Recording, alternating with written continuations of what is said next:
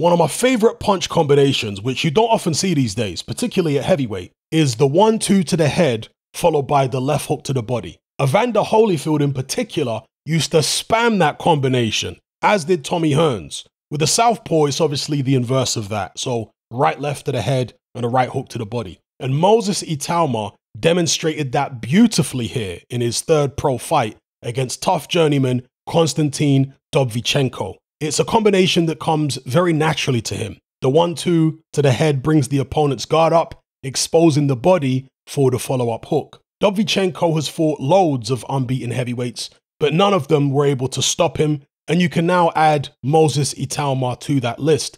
Itauma tried his best to blast him out early, but when that didn't work, he settled down to some long-range boxing. He was very loose and relaxed, showed good mobility, good upper body movement, good speed, and great punch variety. He threw literally every punch in the book. Really impressive combinations. He wound up injuring his right hand though, somewhere in the middle of the fight, and you could actually see him grimace several times after throwing it. He used it sparingly in the final 2 rounds of the fight. Because of that, hopefully the damage ain't too bad and they can get him out again soon. I've already seen some people saying that if Itauma wants to break Mike Tyson's record and become the youngest ever heavyweight champion, he needs to be stopping people like Dovbyshchenko, which is absolute nonsense. He didn't lose a single minute of a single round and was in complete control from start to finish. You don't need to knock everyone out in order to break that particular record. You don't need to be as destructive as Mike Tyson. In fact, you don't even need to be a puncher at all.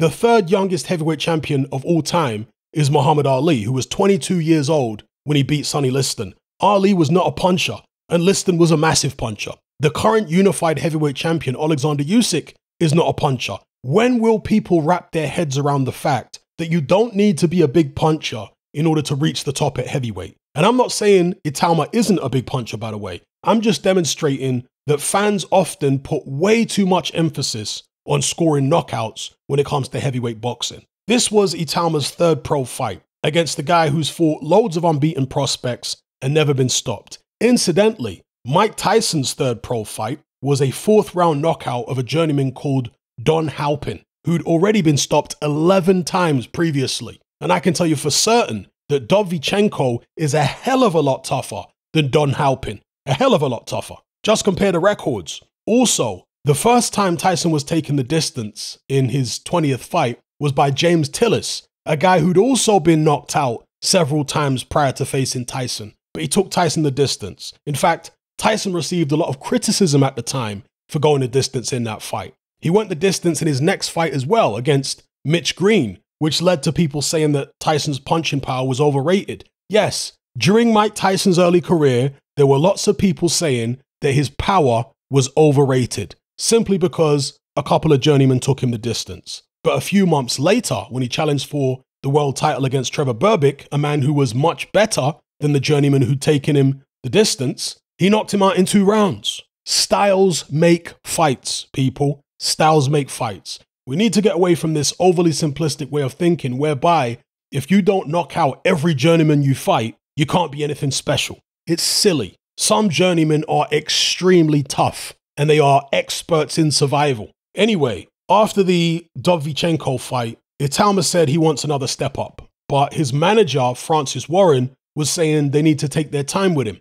I hope Itauma gets his way and Warren doesn't hold him back, because once the heavyweight title belts get fractured, which is bound to happen inside the next 12 months, there's every chance Itauma could be ready to fight for one of the belts by early 2025. It's just a matter of getting him enough fights in the meantime to move him up the rankings and get him the rounds. I think they absolutely should push on and try to break Mike Tyson's record. It's a risk, yes, of course it's a risk, but it's also a once-in-a-lifetime opportunity. It's a chance to put yourself in the history books. Nothing worth achieving comes without risk, folks. Success is never guaranteed, but the guaranteed way to fail is not to try. So I applaud Moses Itauma for going for it, and I shake my head at the so-called boxing fans who don't want him to. A lot of them are hiding behind this fake concern, pretending to be worried about his well-being. He's been sparring world champions and elite heavyweights since he was 15 years old, bruv.